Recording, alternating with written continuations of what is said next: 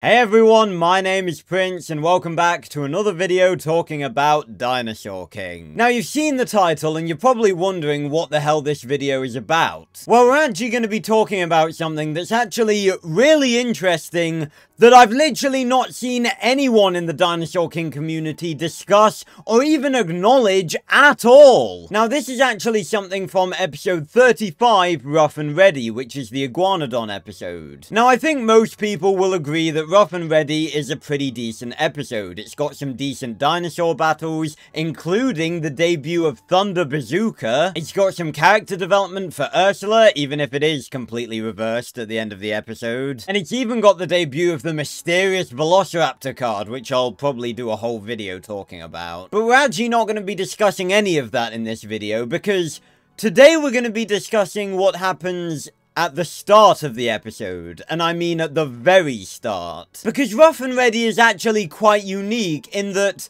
the start of the episode is actually the end of an encounter between the D-Team and the Alpha Gang. An encounter that we literally know nothing about. The episode begins with the camera zooming in on a bridge. The sky is a bunch of weird colors, so we can immediately tell that we're in the middle of a dinosaur battle. We then see Ursula running along the bridge, carrying what appears to be an unconscious Xander and Ed, and we also see Spiny running along behind them. We then see Chomp, who seems to be in the midst of using electric charge, running up behind Spiny. He manages to land electric charge on Spiny, sending him flying through the air and landing on top of the Alpha Gang. Spiny turns back into a card, the Alpha Gang are flattened, and the whole scene is followed by them returning to Dr. Z and him being incredibly angry that they failed again. Which of course sets up the plot of the episode of Dr. Z treating them like dogs. But moving back to that intro, this is really weird because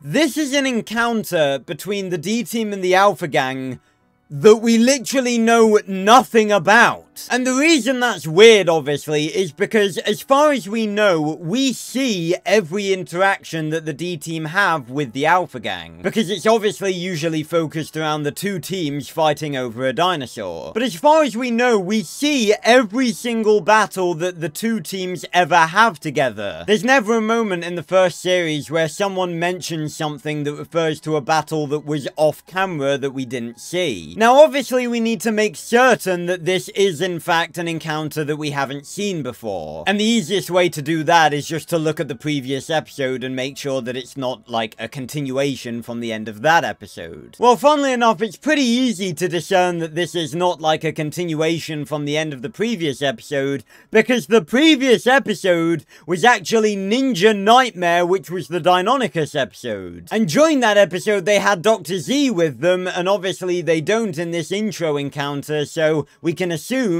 that this was an entirely new encounter. So what can we learn about this mysterious encounter that the D-Team had with the Alpha Gang? Well, honestly, not that much, considering it's pretty much like the first 15 seconds of Rough and Ready. However, there is actually one thing that we can sort of investigate about this encounter.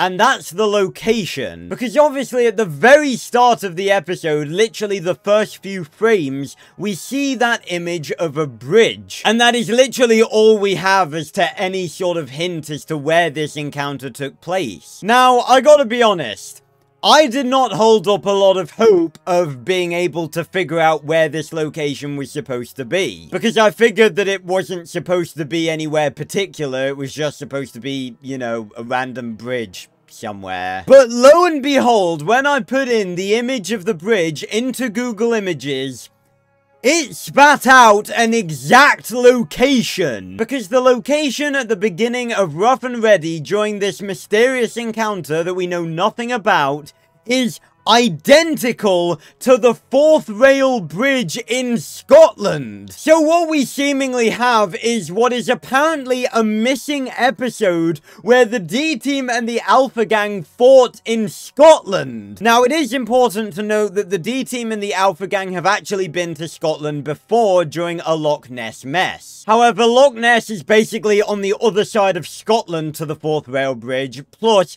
that was 12 episodes ago, so so I'm thinking it's pretty safe to say that those two weren't connected. So what we have, basically, is a missing battle between the D-Team and the Alpha Gang that took place in Scotland. So I guess the other question that we should ask is, what were they doing there? Well, I'm sure immediately some of you will say, okay, well, it can't have been a dinosaur, because if it was, then we would have seen it on the end screen of each episode where Max talks about all of the dinosaurs they have. Well, I'm gonna do an entirely separate video talking about all of the dinosaurs in the supposed collection. But funnily enough, there is actually very little evidence to support the fact that the D-Team did not capture dinosaurs, you know, off camera. Because all three of the factors that would point to the D-Team only collecting dinosaurs during the episodes that we saw are actually inaccurate. Again, I'll do a whole video talking about the collection and all of the inaccuracies to do with it, but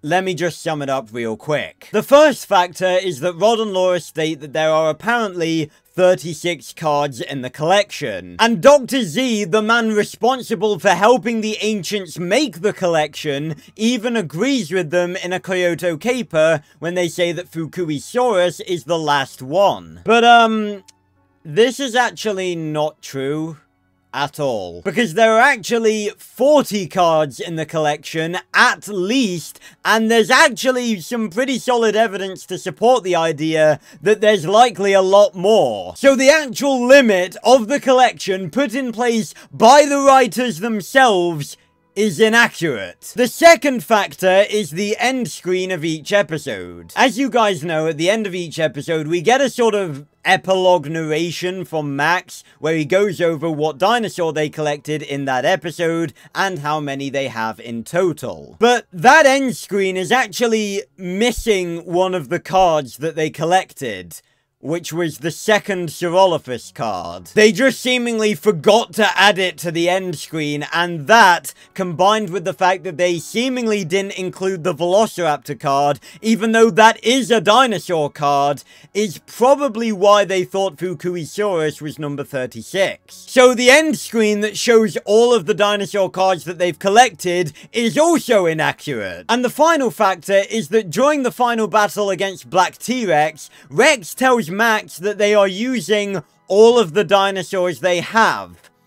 But they aren't! Now, obviously, we don't see any of the lightning dinosaurs, and that was obviously because Max wasn't actually present in that battle. But apart from the lightning dinosaurs, there were actually a lot more that they didn't summon. Saltosaurus, Carcharodontosaurus, Acrocanthosaurus, Utahraptor, Ultirhinus, none of them were there! Looking back on the episode, I thought at first it might be because they were only summoning dinosaurs that had move cards. But if that were the case, then why didn't they summon Carcharodontosaurus or Ankylosaurus, for instance? If I'm gonna be honest, I think the real reason they didn't use move cards like Fire Cannon and Mole Attack is because they were trying to be incredibly lazy and just reuse every single move card animation that they had throughout the season. And they could only reuse move card animations that took place in that weird colorful void that most move cards took place in, and moves like Fire Cannon and Mole Attack and Diving Press from Maiasaura actually took place within the actual environments in those episodes. But regardless, on top of that, they did also summon dinosaurs that didn't have move cards, like Megaraptor and Ceratosaurus. But back to the point at hand, obviously, the D-Team did not summon every dinosaur that they had access to. And I guess another reason for that would probably be that, you know, the animators didn't want to animate every dinosaur that they'd introduced throughout the season. So to summarize, all three factors that would enforce the D-Team only collecting dinosaurs that we saw in the episodes are actually inaccurate. So that means there is literally nothing to say that the D-Team did not collect other dinosaurs off camera. Do I think they actually did?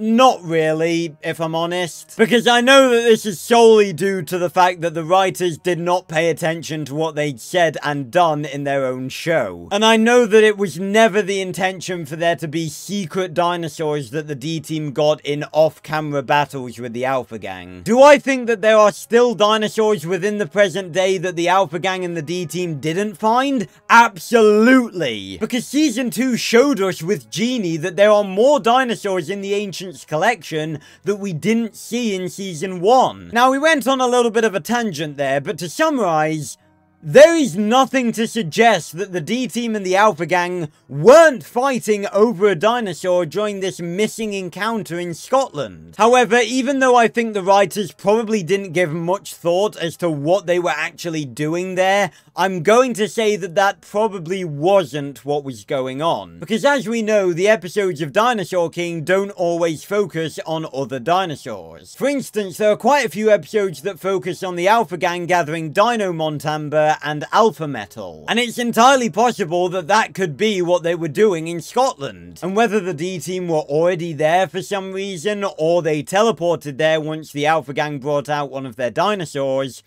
you know, it doesn't really matter. Now, I actually did look on the Dinosaur King wiki to see if there was any information about this mysterious encounter, but all I could find on this encounter was what's in the Rough and Ready wiki entry, and it basically just says the exact same thing that I've talked about. It was a mysterious encounter, the objective of which was never revealed, and it was never referenced again. Dr. Z doesn't say you failed to get the dinosaur or you failed to get the Alpha Metal, he just says you failed. So obviously the Alpha Gang were in Scotland to do something or find something, and the D-Team were able to stop them again. And I don't really think this is something we'll ever get an answer to as to what they were actually doing there, because I think this was just really a random little encounter that the writers did in order to introduce the plot of the episode. All we know is there is essentially a missing episode that took place in Scotland where the D-Team and the Alpha Gang were fighting over something. Now, seeing as we don't actually know anything about the events of this episode, as well as telling me what you thought of the video and all the regular comments you guys usually leave, I want you guys to go down into the comments and write your own version of what you think this mysterious Scottish battle entailed. And while I don't think canonically there was supposed to be a new dinosaur during this encounter, as we've discussed in this video, there is literally nothing to stop us from suggesting that there were more dinosaurs that the D-Team got off camera. So if you want to write your version of this Scottish episode featuring a new dinosaur, then go ahead, be my guest! Because I've never liked the idea that the writers limited the amount of dinosaur cards in Season 1, because that always meant that we couldn't make up our own episodes that featured new dinosaurs in Season 1, because there were only supposed to be a set number of cards. But having actually thought all of this through and realized that all three of the factors that actually dictate this are actually inaccurate, you know, there's nothing to stop us from writing episodes now that feature new dinosaurs in Season 1. Because since I've started making these Dinosaur King videos, I've wanted to write new episodes in the same sort of style where I rewrote the Megalosaurus episode. But I always held off on that because I never wanted to go against the canon that there are only 36 dinosaur cards in the collection. But now that I've actually thought about it and realized that there is actually no canon information to actually enforce the fact that there are only 36 cards in the collection, there is nothing to stop me from writing those episodes now and introducing new dinosaurs. Because my perspective of it is, if the writers weren't paying attention enough to stick by their own rules, then why should we? So I think I'm actually going to do a part 2 to this video where I write my own version of this mysterious Scottish encounter. And hell, if you guys give me enough submissions, I might actually do a part 3 where I review all of your guys' versions of this episode. So yeah, I really hope you guys enjoyed this video talking about the mysterious missing encounter between the D-Team and the Alpha Gang that apparently took place in Scotland. If you enjoyed this video, make sure to leave a like, subscribe, and go join the Dinosaur King unofficial Discord down in the description down below. And yeah, thanks a lot for watching everyone, and I will see you on another video very, very soon. Goodbye everyone.